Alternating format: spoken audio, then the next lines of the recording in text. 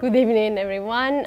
It's an honor to be here to give this lecture in honor of Ronald Tress. Ronald Tress pushed a frontier in economics by recognizing the importance of data in the conduct of public policy. His vision was surely nurtured by his remarkably broad scholarship as well as his years of experience in the War Cabinet, where he served in the critical years from 1941 to 1947. He painstakingly worked on the construction of disaggregated labor and industry statistics. And more than anyone, he would have recognized the critical role that technology could play in that process. And indeed, as I learned as Master of Birkbeck, one of his many legacies was to bring in the first electronic computer to the University of London. So really impressive vision. Now, in the spirit of linking data and policy, today I will talk about inflation, the key element in our policy remit. And more specifically, I will focus on the disconnect in the data between the facts, what inflation has actually been, and what households perceived it or expected it to be. What is behind this disconnect and what should be done about it? That will be my focus today. And I would like to emphasize 4 points or takeaways. First, since the Bank of England's independence in 1997, consumer price inflation has averaged 2% per year. It was actually exactly 2% in May 2019, the latest reading. Second, households' perceptions and expectations of inflation have averaged well above our target, with huge dispersion across different demographic groups. Moreover, a significant fraction of people today simply do not know what inflation is or might be, a pattern that appears to be particularly prevalent among households with lower income and education. Third, higher inflation expectations in principle reduce incentive to save for the future, increasing current spending. It is less evident how not knowing what inflation is or might be affects individual behavior. While bridging this gap between reality and expectations may not have a material macroeconomic impact, it could certainly improve the decision-making of uninformed households. The challenge here, I will argue, is not just one for central bank communications, as some of the differences in perceptions and expectations may relate to varying degrees of financial literacy. The Bank of England has made significant efforts to improve its communications and educational outreach. The MPC, the Monetary Policy Committee in particular, now publishes a visual summary of the inflation report, which aims to be accessible to a broad audience. The bank has also revamped its website and aims to speak in plain English as much as possible. And my colleagues at the bank have produced a set of lessons on the economy and how it relates to the individual, a program called Economy, which is part of a broader effort to raise economic and financial literacy. But there's certainly scope to do more, and for other organizations like colleges and universities to join this effort. Now, in my talk today, if I manage, I will talk first about the inflation facts, then the role of inflation expectations in the economy.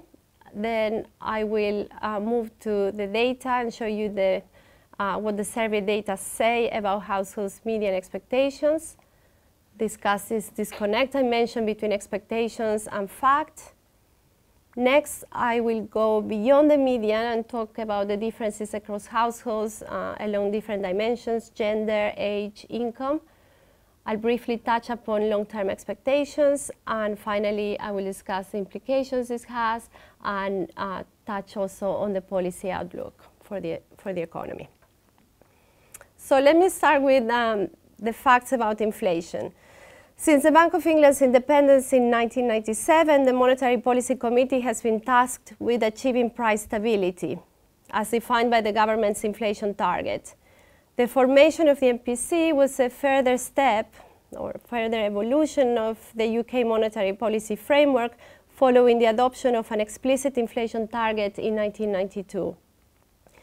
Since 2004, the target has been set as an inflation rate of 2%, measured by the 12-month increase in the consumer price index. Now let me illustrate what happened since '76. This graph here shows the evolution of inflation measured as the CPI inflation index in red, and RPIX, the retail price index, excluding mortgage interest rate payment. In the horizontal axis, you see the years going from 76 to the present, and the vertical axis has the inflation rate. So what we can see is that before the introduction of the inflation targeting in '92, inflation was very volatile and on average very high. The average CPI inflation rate during this period was almost 8, and the RPIX was above 8%. The introduction of inflation targeting brought down inflation, the inflation rate, and as we see since '97, the average inflation rate has been actually brought down to 2% as measured by the CPI index.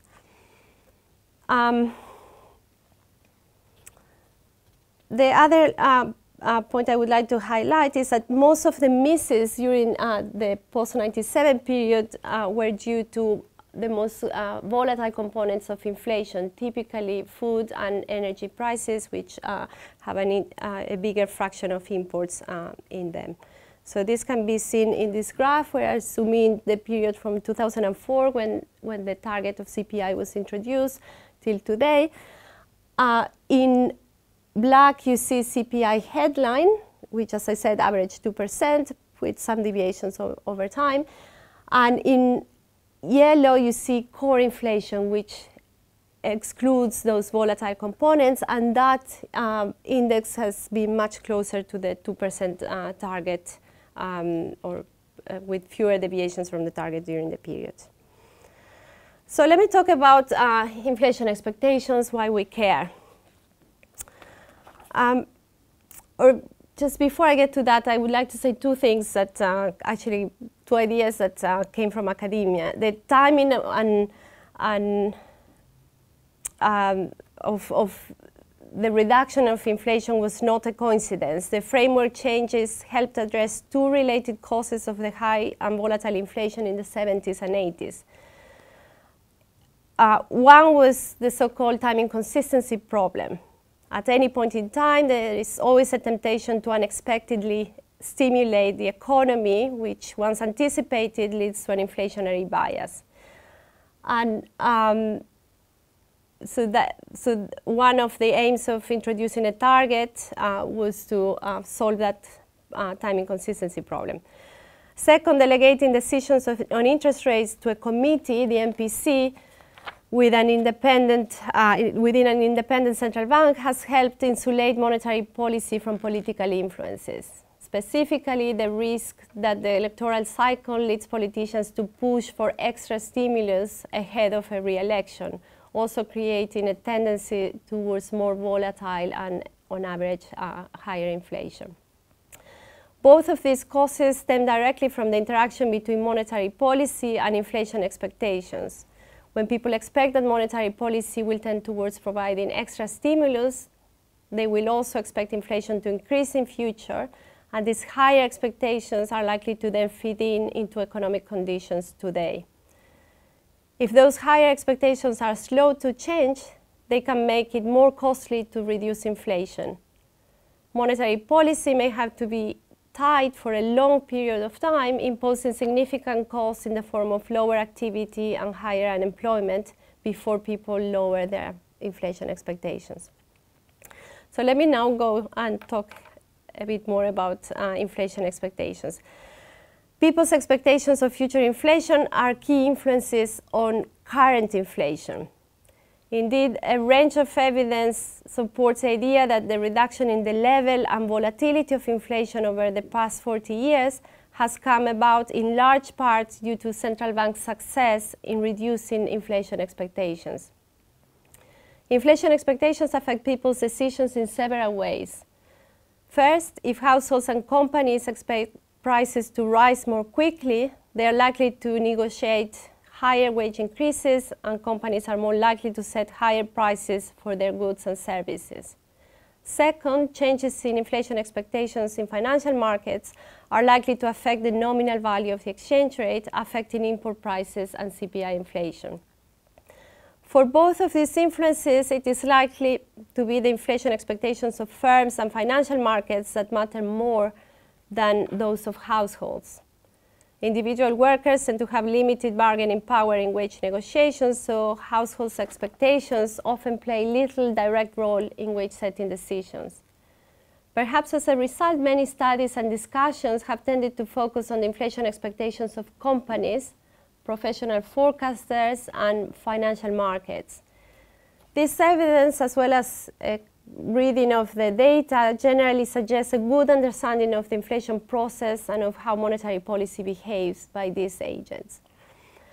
But for household spending decisions, households' inflation expectations are likely to matter more. For a given level of interest rate, if households expect prices to rise more, that increases their incentive to spend today rather than saving. In other words, higher inflation expectations will reduce the real interest rate, boosting household consumption today. The resulting rise in demand relative to supply will then tend to push up inflation. In many of our economic models, this real interest rate channel is extremely powerful. In reality, its effects may be mitigated somewhat by the many households who are unable to smooth their consumption across time. It may also be harder to identify at the relatively low rates of inflation that we now enjoy in the UK. Nonetheless, it is likely to be important for major purchases of durable goods such as houses and cars, especially at times when inflation expectations pick up markedly. As a result, in addition to any potential effects on the economy, a good understanding of inflation is likely to be useful to households making major financial decisions. A key benefit of low and stable inflation is that it is more predictable. With effective communication, that should have made it easier for households to track, predict, and act upon. But let me turn to what the data say. Since 1999, the Bank of England has conducted an inflation attitude survey to track households' understanding of monetary issues. As part of that understanding, it includes various questions about households' inflation expectations. Specifically, it asks respondents how much they expect prices in the shops generally to change in the future, with the median response often taken as a summary measure. Households are asked their expectations for the next 12 months, the following 12 months, as long as expectations in 5 years' time. The MPC also monitors a range of other measures of inflation expectations. In recent data, professional forecasters and companies' inflation expectations have remained close to or below their historical averages. Financial market inflation expectations, in contrast, have increased slightly over the past few quarters, especially at longer horizons. Households' short-term inflation expectations have been relatively stable recently, although they have increased since their recent lows in 2016, a period when CPI inflation itself had been close to zero. Let me illustrate this here. You can see the evolution of expectations 1 year ahead, which are depicted in black, and 5 years ahead, depicted in blue. The series starts later. Households' long-term inflation expectations have also picked up since 2016, with the bank survey measure increasing to a series high of 3.8% in the second quarter. The increase in the bank survey in the latest data point has not been replicated in other indicators, and there's some evidence that it partly reflects some sampling volatility. But the general upward trend that you see since 2016 is quite marked, although it's coming from historically low levels.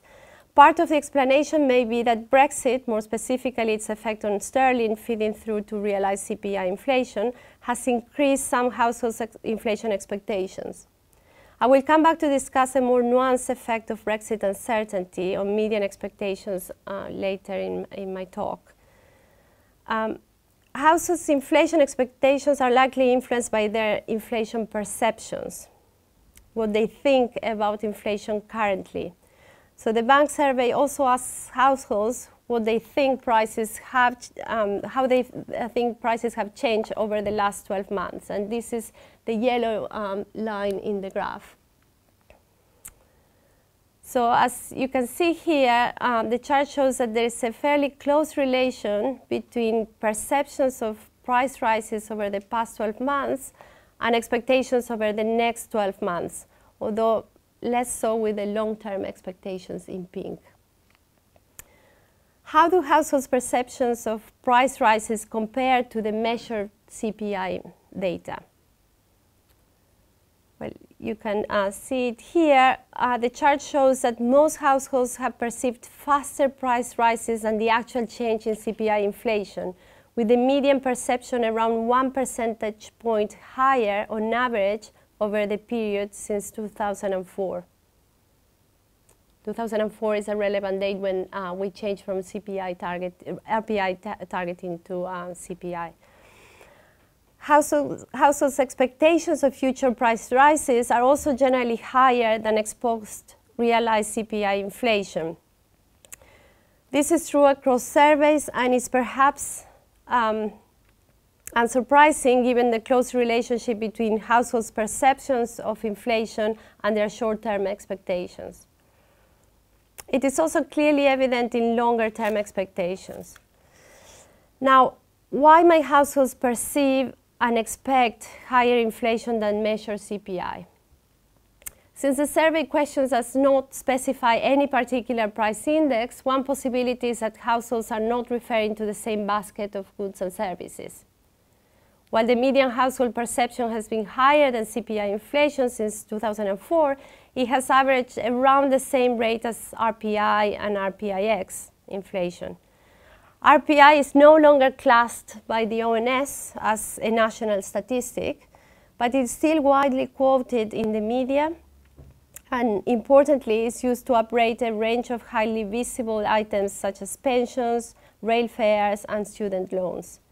It seems possible that despite the MPC's inflation target changing to CPI after 2003, households may have continued referring to RPI and RPIX when answering the survey question. If so, it would suggest an additional benefit to having a single preferred measure of consumer prices. This is not the whole story, however. Compared to either price index, households' perceptions and expectations fail to accurately track the observed volatility in the inflation data. The wider economics literature suggests at least 3 other sets of reasons why households may perceive inflation differently to the aggregate statistics. Some psychological, some environmental, or some due to financial literacy.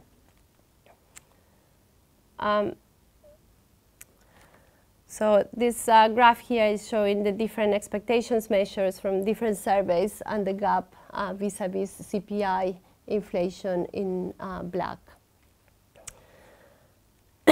So let me talk about what those psychological reasons might be. They relate to which prices respondents are referring to when they answer the question. The ONS price indices are weighted according to average household spending patterns, but different households will consume different baskets of goods and services. There's no guarantee that even the median respondent faces the same basket as the CPI. Even if they face the same consumption basket, households may show other cognitive biases when answering the question. Households may focus on more visible price changes, such as energy and food. And indeed, as this plot illustrates, this is showing inflation expectations 1 year ahead, together with the evolution of real oil prices. And as you can see, there's a quite tight connection between the two. So UK short-term inflation expectations seem to track petrol prices, a relation that is actually observed in other countries. There's a similar correlation with food prices, illustrated in this plot here. More generally, households may also recall personal experience and place more weight on more salient events. There is evidence that large price changes are more memorable than small ones, and that price increases more so they remember increases more than decreases. Similarly, people tend to remember recent and more frequent purchases more easily. The environmental factor relates to the aggregate level and volatility of inflation. In low inflation countries, it is less important to know the rate of price inflation.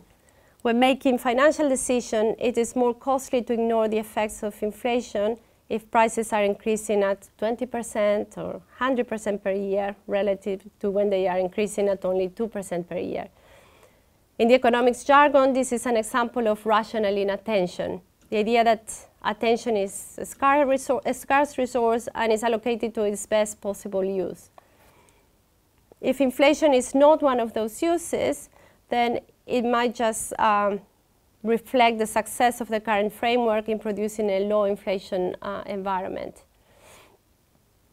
Sorry, I'm going the wrong way. There we are. According to one opinion survey, less than 10% of people in the UK see inflation or prices as an important issue facing Britain today. And this is probably very different from when you were writing your papers, Phil. I remember from my undergraduate degree, growing up in Argentina, we spent so much time on the accounting of inflation adjustment of, for the balance sheets. So this, as I was saying, people report that inflation is a much less of a concern today, and that's a big difference from what they were saying back in the 70s and 80s. The final factor, which was previously discussed by my colleagues, Andy Haldane and Ben Broadbent, is financial literacy. This term is broadly understood as the skill to process economic information to make financial choices. It tends to be positively correlated with education and income. People who are more financially literate tend to have a better idea of what inflation is or might be, and consequently are able to make more informed consumption and saving decisions. Over the past 3 years, at least 15% of households have responded that they have no idea how prices have changed, up from around 10% at the end of the decade, suggesting that this factor may be becoming more important. To sum up, there are a number of reasons why households' perceptions and expectations of price changes may differ from measured CPI data. It could be that households are referring to a different basket, or be it a different price index or a subset of more visible goods. People may rationally opt not to process all the information required to form accurate perceptions and expectations because the benefits do not justify the cost. Or it could be that different levels of financial literacy affect households' understanding of inflation. I'll next explore these possibilities by looking at the more disaggregated data. So let me now go beyond the media. As I said previously, households tend to deviate quite materially from the median. And this is illustrated in this graph here. This shows a distribution of households, again, 1 year ahead inflation expectations in our bank survey. The red bar shows the fraction of households expecting inflation above 4%, this fraction here. The green bars show the fraction of households expecting inflation to be between 1% and 4%. In yellow, you see the fraction that expects inflation to be below 0 or at 0. And the black bar shows households that answer that they have no idea. Now, there has consistently been a sizable fraction of respondents who have expected prices to rise far faster than the bank's 2% CPI inflation target. Since 2006, an average of 1/3 of the households who formed an expectation predicted inflation above 4%. In that period, measured CPI inflation has only risen above 4% around 10% of the time. Again, this might just reflect a different inflation basket. This fraction of respondents could consume a higher proportion of goods and services with higher price rises. However, the distribution also reveals a growing fraction of households who are unable to form inflation expectations at all. This proportion of households answering no idea is 19% in the latest bank survey, up from nearer 10% a decade ago. These are the black bars. The series are volatile, so determining the cause of the increase is difficult, but there does seem to have been an increase in no idea responses since the EU referendum in 2016. So Brexit uncertainty may be playing a role. This increase has been clearer still in questions on long-term inflation expectations, where actually 44% of households now have no idea what inflation will be in 5 years' time. Irrespective of why it has increased, the proportion of households given this response is quite large, suggesting that the gap between households' perceptions and reality may partly be due to differences in financial literacy. Disaggregating the surveys according to demographics provides further evidence on this point. So let me start with gender. Now, a common finding in many US studies has been that women have significantly higher inflation expectations than men. Interestingly, this does not seem to be the case in the UK, particularly when we look at the bank survey. So we see women in blue here compared to men in yellow. That's the bank survey. The dashed lines with the same colors are the basic survey, an alternative survey run by Barclays. So the gaps there are not nearly as apparent as in the US studies. But there appears to be an important gender divide in responses depending on how the question is framed. When asked about prices in general in the bank survey, that's the bold lines, the distribution of responses between men and women is broadly similar. However, when asked about inflation rate in the Barclays basic survey, women are much more likely to respond that they don't know. This is consistent with findings in other countries and could relate to differences in financial literacy. Alternatively, it may relate to evidence from psychological research suggesting that in areas such as finance, men to be more overconfident than women. But so here we can see the fraction of women responding that they don't know is almost twice as big as that of men. And also the fraction of women reporting inflation between 1 and 3, close to the target, is much smaller. Now moving to different age cohorts. Again, many US studies have found that older generations have higher inflation expectations than younger ones. One theory is that people living through different times have built up different life experiences, which affects their view of the future. For example, older generations that can vividly remember the high inflation of the 1970s will report higher expected inflation than younger generations who have only experienced low inflation. In the UK surveys, the picture is mixed. Younger people do report lower expected price rises in the bank survey, but the opposite is true in the Barclays basic survey. So the pattern is far from clear. Asking about the inflation rate, again, exacerbates the gaps among different groups. Older generations are better able to form expectations and also appear to predict movements in CPI inflation much more successfully. And these two graphs contrast the group of 15 to 24 years old versus 55 and more. And again, we see a lot more young people reporting that they have no idea, and again, their expectations of inflation are fewer of them expected to be close to target. Now, the final cut is regards differences according to socioeconomic status as measured by the National Readership Survey classification, which ranks households according to the chief income earner's occupation. It therefore captures a mix of income and education. And this is illustrated in this graph that shows that households in lower classification,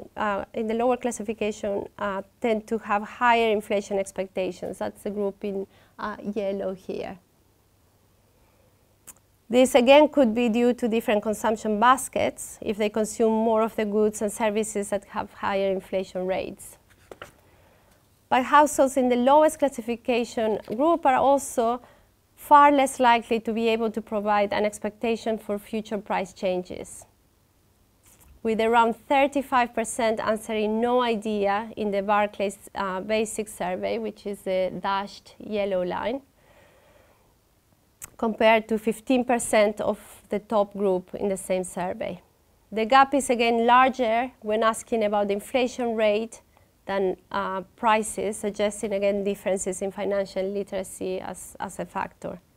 And so the bold line again asks about prices generally, where the dashed lines ask about inflation.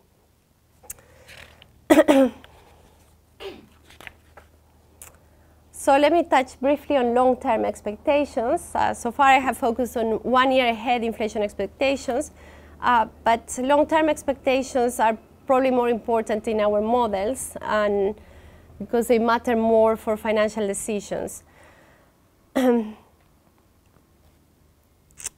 Now, what do we see here? The increase in median long-term inflation expectations in the latest bank survey to an all-time high of 3.8% may appear concerning. While something we should watch closely, there's some evidence from the individual survey responses that at least part of the increase represents sampling volatility. And consistent with that hypothesis, it has not been replicated in the other surveys we monitor. Over a long time or horizon, median long-term inflation expectations have increased since the EU referendum, and this is illustrated in this plot here.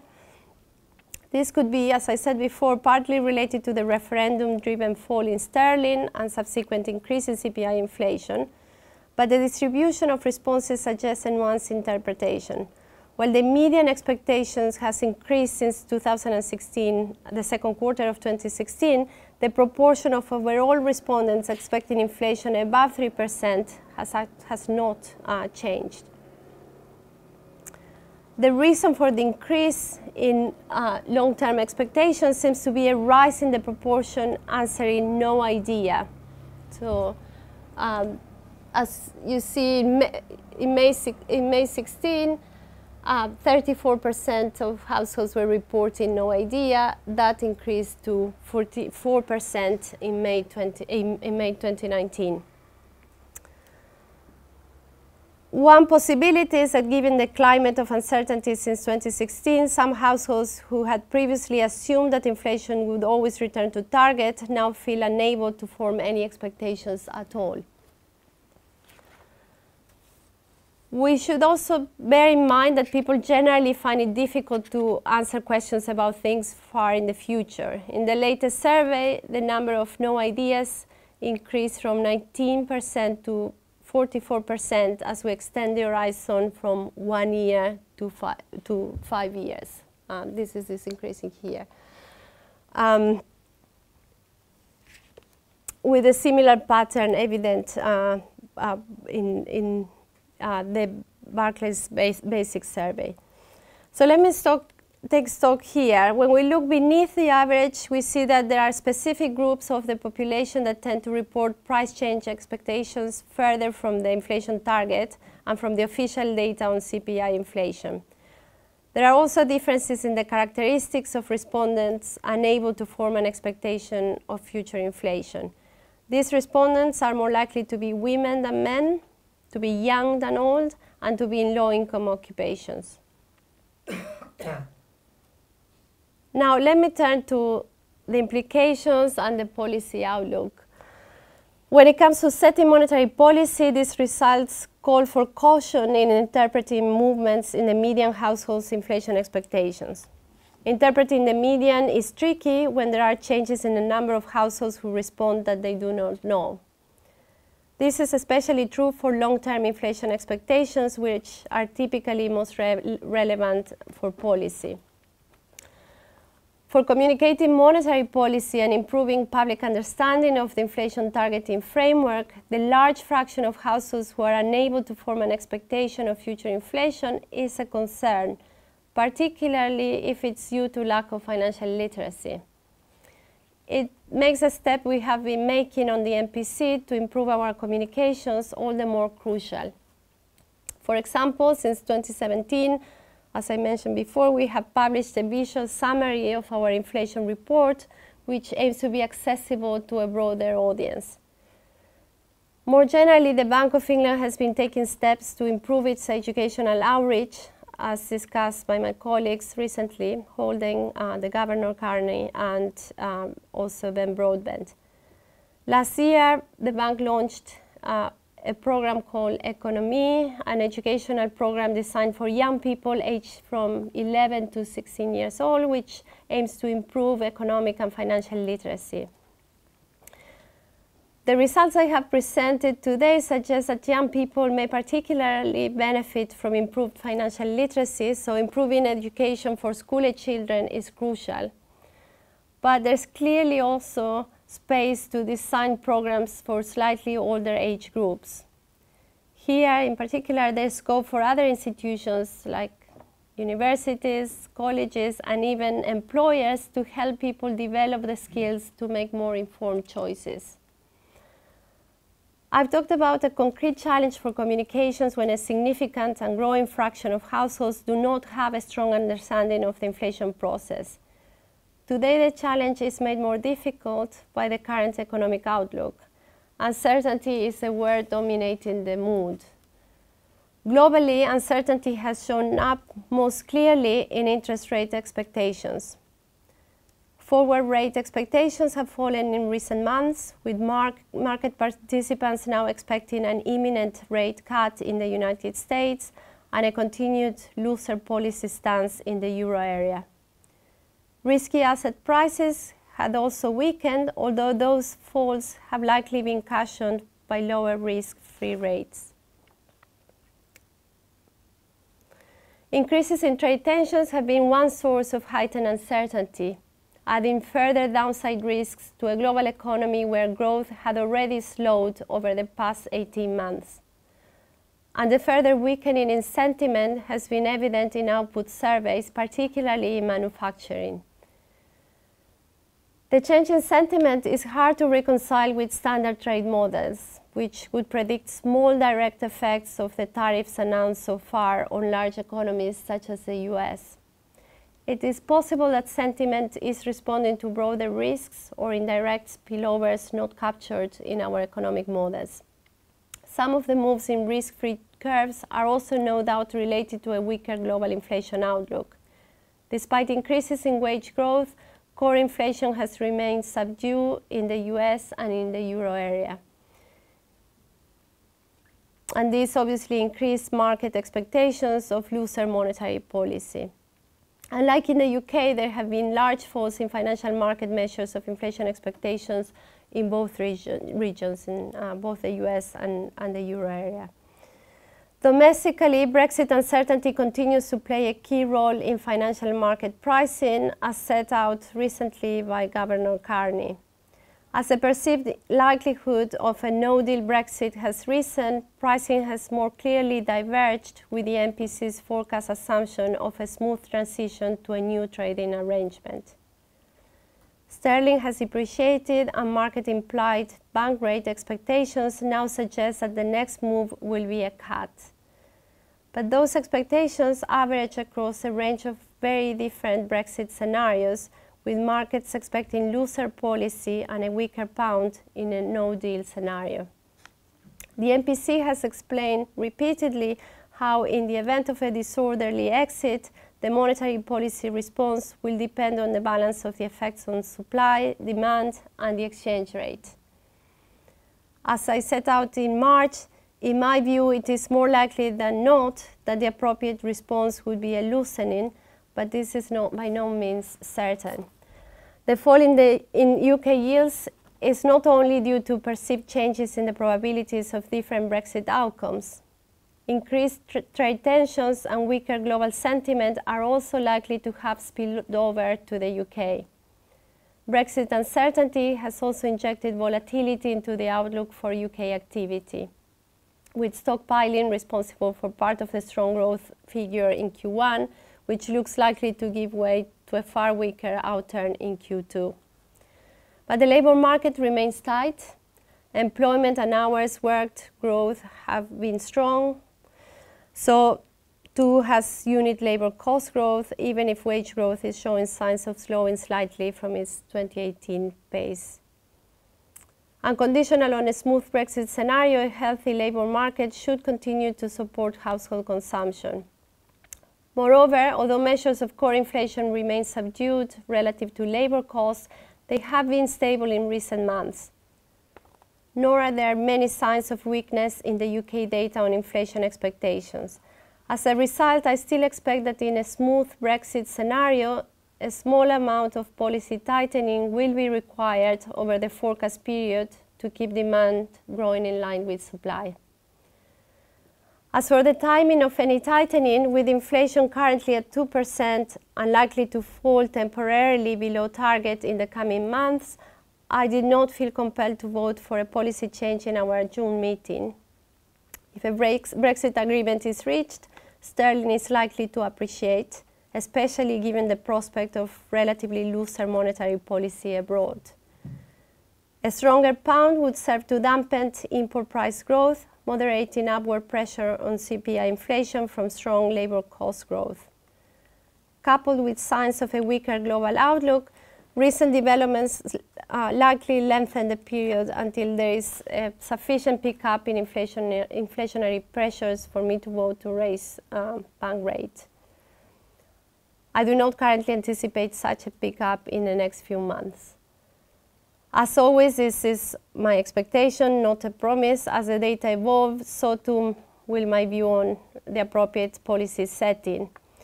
If so, I will do my best to communicate any change in my thinking to economists, to financial markets, and importantly, to the general public. So let me go back to my takeaways, and I'll be happy to discuss questions or any clarifications. Thank you.